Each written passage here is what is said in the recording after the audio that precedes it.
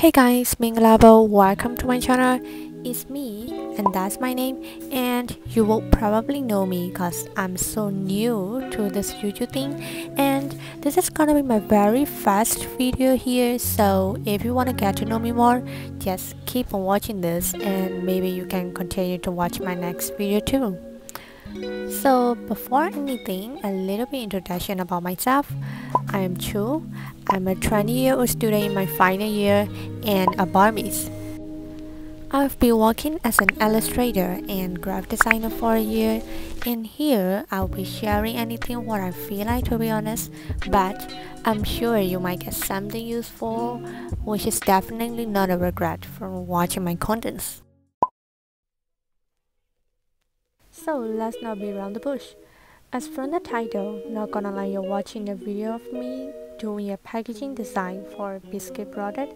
I won't be able to explain everything in detail, but I hope you will be able to see every single decisions I made here, and I'll be talking about like how I made, how I thought of stuff, so hopefully it will be useful.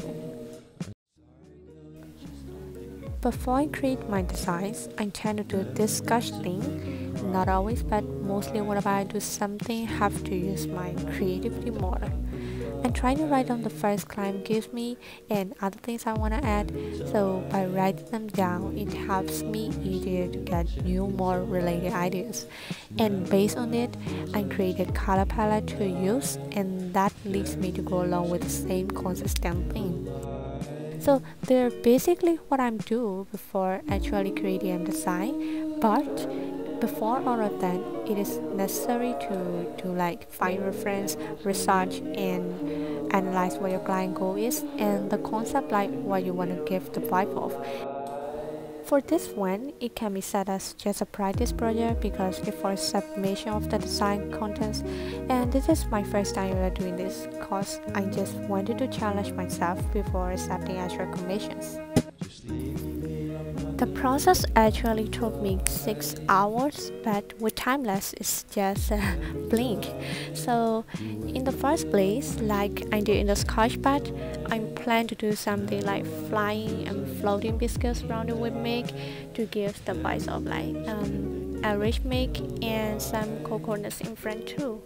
So I'm just trying to make the focus on the main product, and for the rest, to be honest, the rest product is set to be not having a proper plan because I already decided on the concept. I've got the main idea too, so the rest products would be like me trying and exploring ways how to look it better with some nice compositions and color and how to communicate better. I just had to discover maybe new ideas by doing so for long, adding new things and check how it will look different and better if I change something. So here you can see I've done so many iterations to fix it if I feel something is not working or looking well. I'm adding some taglines and some nice adjectives to describe that I have already thought and planned in my sketch already, and like trying to think of different ways to put them properly.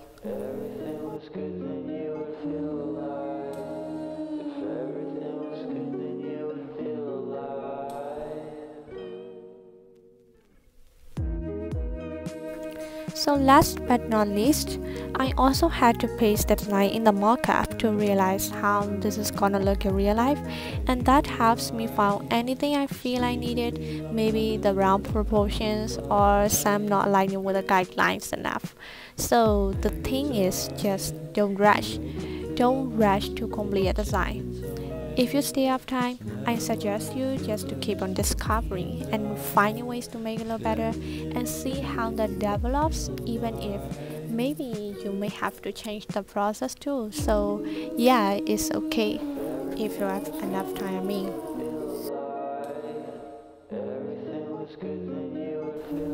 So after the first part, as I also checked the mockup too repeatedly, and that's now on the stage, I feel like satisfied enough.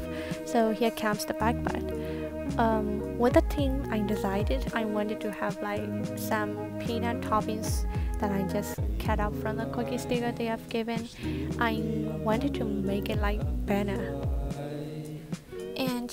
And another important thing as well, I needed to know what the symbols they have given me and do some research on it, and it helps me to get to know many other symbols too, which are usually used in a product packaging.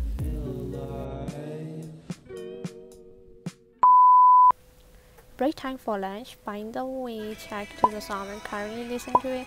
I'm sure some of you might have known this, but if not, please check it out.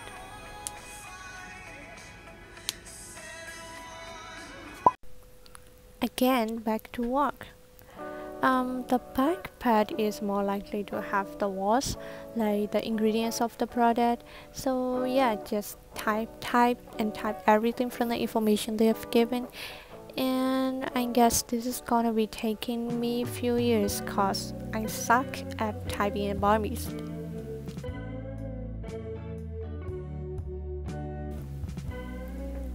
The typing part is soon to be finished, and as I didn't want the part and the logo to be blank, I added some biscuits and coconuts too that helps the viewers to see more clearly about the flavor.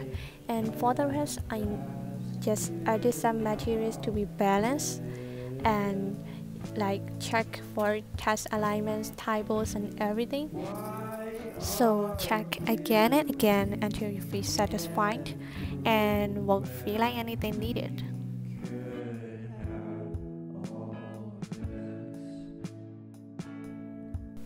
So here's nothing but me, and I guess I've done, and this is the back part. Gonna zoom to see more clearly, and this is the front part.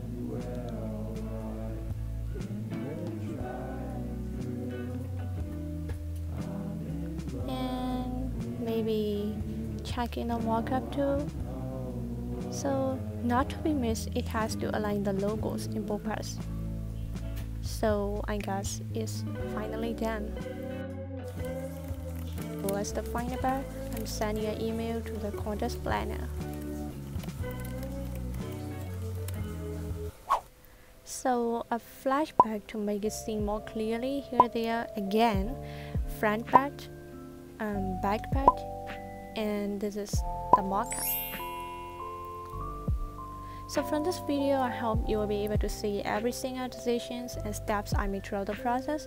May not be clear enough because it's a speedy video, and I'm also sorry for the ratio of the video to anyways, but I hope you got something from it useful or maybe fun to watch. And if you have anything you wanted to know about it, just don't be hesitate to let me know in the comments, and I'll be trying to help as much as I can. So thank you so much for watching this video.